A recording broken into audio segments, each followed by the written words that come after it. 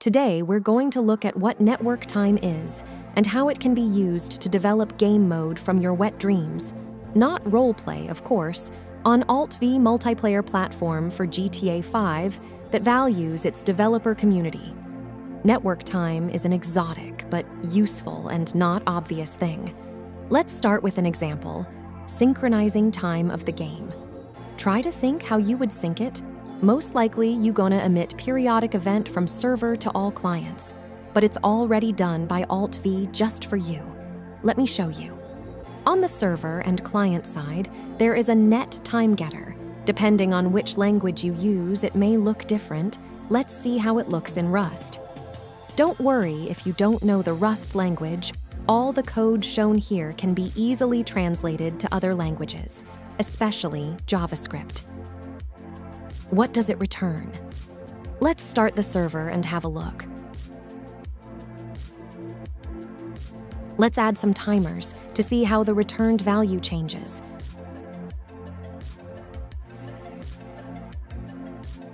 Turns out it returns milliseconds from server start.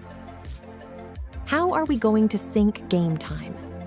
Network time is always increasing, but in the game, we need to change night to day, day to night. We can divide the network time into days. For example, every 10 network seconds is 24 game hours. And finally, let's code the game time synchronization. Let's define a constant containing the network milliseconds required to go from 0 to 24 hours. Sync function, here we will convert the current net time to game time and apply it using the setClockTime native. Let's define function for translating net time to game time. It will return hour, minute, and second. At first, we need to convert it to a float. Then we extract the current part of the day. For example, if net time is 15 seconds, here we get 5 seconds. The next step is to extract the hour, for which we normalize the current part of the day. If it were 5 seconds, the normalized hours would be 0.5, extracting normalized minute from fractional part of hour, and the same for the second. Returning hour, minute, and second as integers.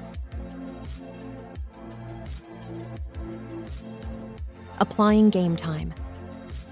Output to console. Now, let's define the entry point. For testing purposes, we will synchronize the game time every second. Let's test the code in the game without a second player yet. The time of the game is synchronized every second, as it should be. Now, let's replace interval with every tick.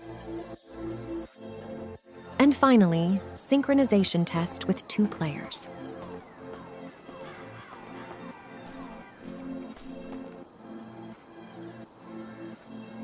This is all for today. I hope you enjoyed it. Now you know how to use network time. Thank you for watching.